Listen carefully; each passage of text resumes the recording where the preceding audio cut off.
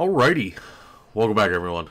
Scarland here bringing you a new Neverwinter video, and as the title suggests, we're going to be talking about the latest mount skin that technically came from Summer Festival. It was the one that you could buy out of the Wondrous Bazaar, 3 million AD, unless of course you had your discounts in the Wondrous Bazaar. All that information was in my Summer Festival video if you didn't have the chance to watch that. But we are going to be talking about the Slab of Vecna. Now, other content creators already put out videos on this. It's broken. It's definitely broken to a degree. Whether or not they're going to actually take the time to fix it, who knows? Or maybe it is working as intended. Who really knows with Cryptic anymore? But definitely, right now, as it sits of filming this video, this mount power is definitely best in slot. Especially for melee characters, because it's based off your strength and your physical damage. But even if you're a caster, you're still going to want to use this as your main form of mount power DPS. So yeah, looking at the statistics on the ACK logs, it definitely goes by your strength. So again, you know, I play an intelligence-based character, so my strength is only 10, leading to my physical damage boosts of only 2.5%. So if you're a melee character, I had reports, friends of mine were telling me that, like, in an artifact phase, they were hitting upwards of 12 million, 12 to 15 million. So, yeah, is that intended? Who really knows? So, of course, we're going to be talking about the, I believe it's called, Wrath something or other? I don't know. Oh, Wicked. It's called the Wicked. Wicked Witch of the West. Alright? Summons a skeletal riddle to assault the target, knocking them from their feet, greatly inspiring the summoner. So, it does only have a magnitude of 2400, right? We're accustomed to seeing our single target mount powers being 3000 magnitude. This is mythic statistics. Mine's mythic. Even though it's legendary on the screen, I'm just inspecting a legendary one. Mine is mythic in-game. So it maxes out at 2400 magnitude. So you would assume that it would do less damage than, let's say, the Golden Warhorse or your Giant Toad, right? Those are the two go-to single-target DPS mount powers, pretty much up until this point. Now, the bonus with this is not only are you going to do a ton of damage, but then you also increase your outgoing DPS by 15% for 10 seconds. So, it's basically a win-win. Everyone should probably use this until they nerf it. Now, I wouldn't go out of your way to actually buy it. Like me, I collect mount skins, so I was going to buy it regardless of it being broken or not, right? Like, I collect mount skins in the game. If you're a new player, I wouldn't waste 3 million AD on this mount skin just for Cryptic to fix it.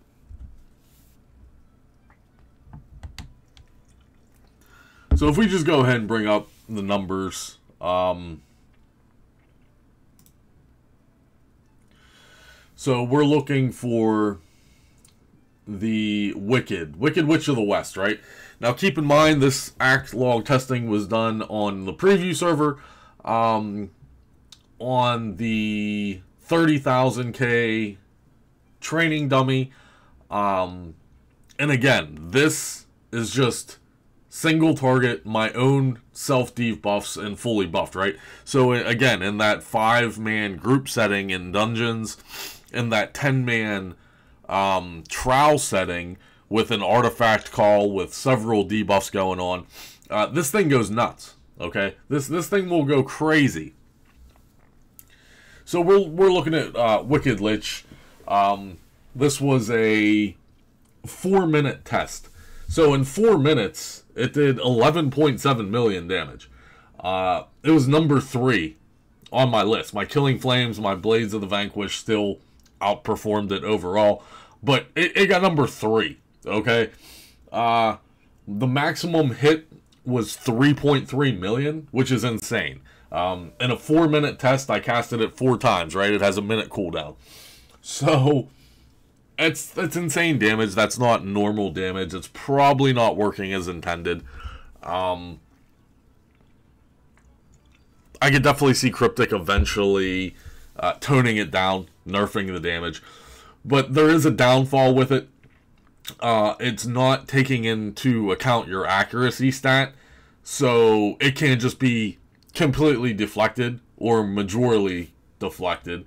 If we bring up like some more internal testing of this specific test here, you can see that I had 76% effectiveness, but there was the one that my accuracy, since accuracy, you know, doesn't count, I only did 40% effectiveness. So you can see the damage numbers here, 3.3 million, 3.3 million, 3.3 million, and then the one that did get basically deflected was only 1.7 million. So it does have a downfall. It's like a 50-50% chance that you're going to do the maximum amount of damage or your attack's going to be deflected. So looking further into it, it appears that it's basically taking your combat advantage and doubling it. So let's say you have 90% combat advantage. It's basically just doubling your combat advantage. So it's definitely broke. It's probably scripted wrong. You know, go figure, Cryptic scripted something wrong.